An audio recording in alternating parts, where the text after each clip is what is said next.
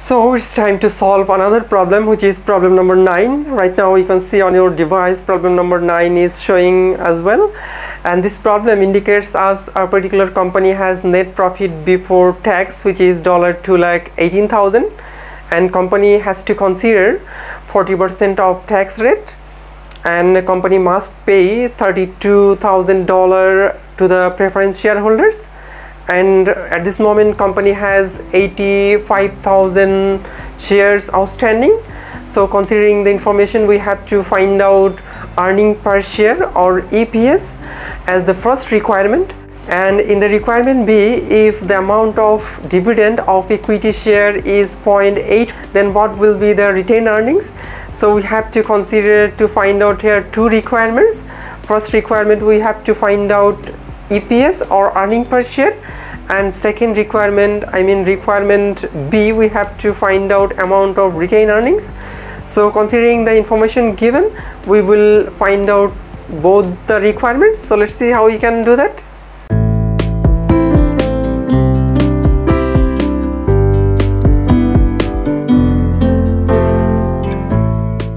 So problem number 9.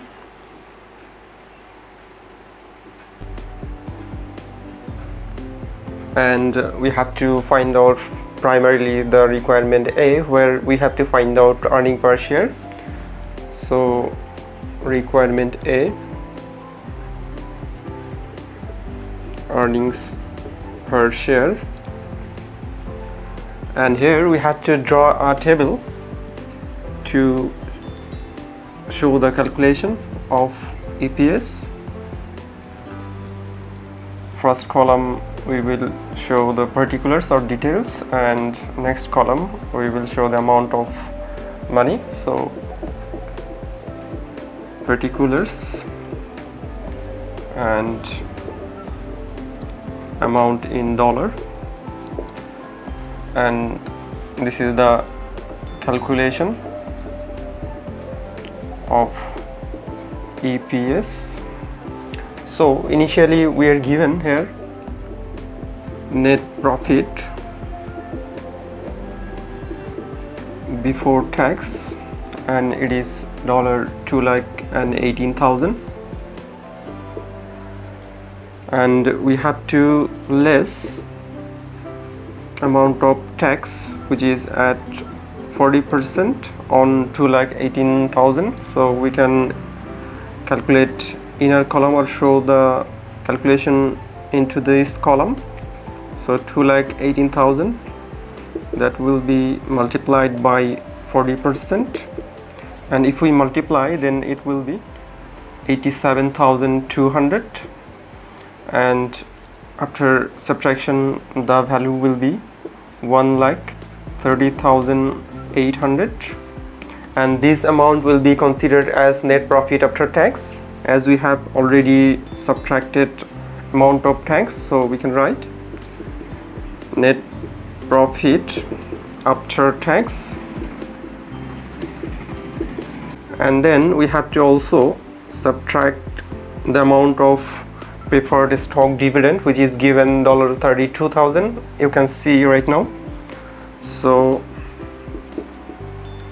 preferred stock dividend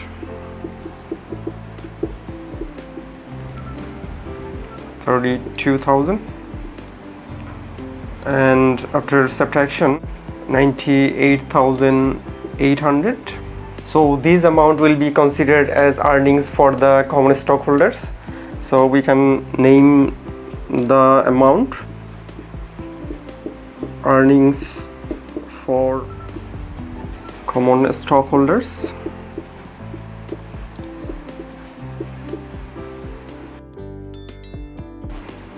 We have also given here the number of shares outstanding in equity.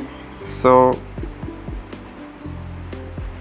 number of shares outstanding, which is 85,000 shares.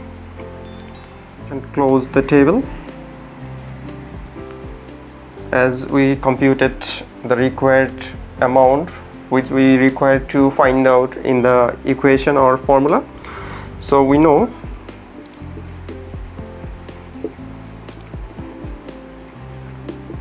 earnings per share, or shortly EPS, equal, so earnings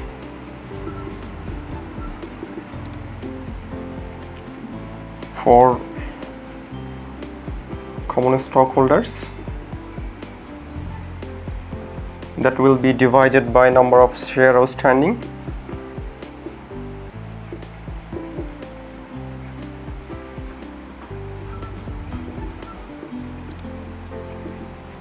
So we have earnings for common stockholders $98,800, and it will be divided by number of shares outstanding, which is given 85,000 shares. If we divide $1.16, so $1.16 will be considered as earning per share, or EPS. So I hope you have come to understand where we have just considered net profit before tax, and then we considered to less amount of tax, which is at 40% rate, and then it will be considered as net profit after tax. And then we have to also subtract from the amount of net profit after tax pay for the stock dividend, which is given 32,000 in this particular math. And after subtraction, we will get earnings for the common stockholders, which is 98,800. And considering this equation of EPS, where earnings for common stockholders that will be divided by number of shares outstanding, we will easily compute the earnings per share, which is 1.16. So I hope you have come to understand the first requirement. Now we will move forward to compute the next requirement, requirement B. So requirement B, where we have to find out retained earnings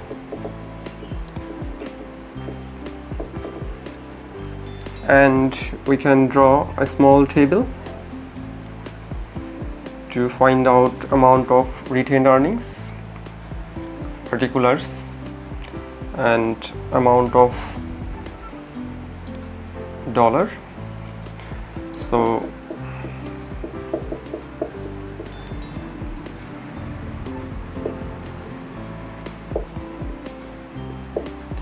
and the calculation of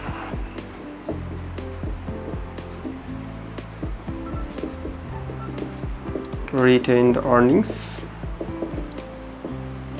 and we are given in this particular requirement dividend per share,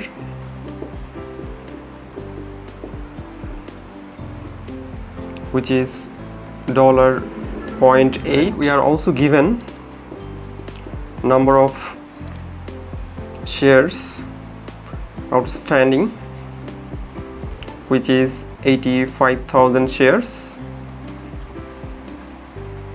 And here we have to also consider from the requirement A earnings for the common stockholders. So we can write from requirement A earnings for common stockholders, and it is $98,800. Now we have to input the information into the table, so we can write earnings for common stockholders, and we have $98,800, and from this we have to subtract dividend paid. We have to compute here in the inner column. So dividend per share, we are given 0.8 number of share outstanding, which is 85,000 shares.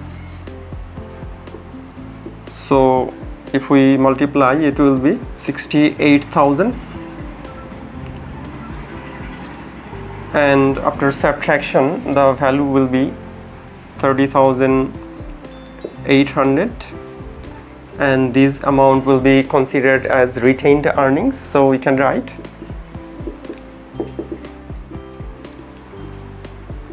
earnings. So this is the amount of retained earnings for the common stockholders. So I hope you have come to understand this requirement as well, I mean requirement B along with requirement A, and that can help you in future for your next calculation.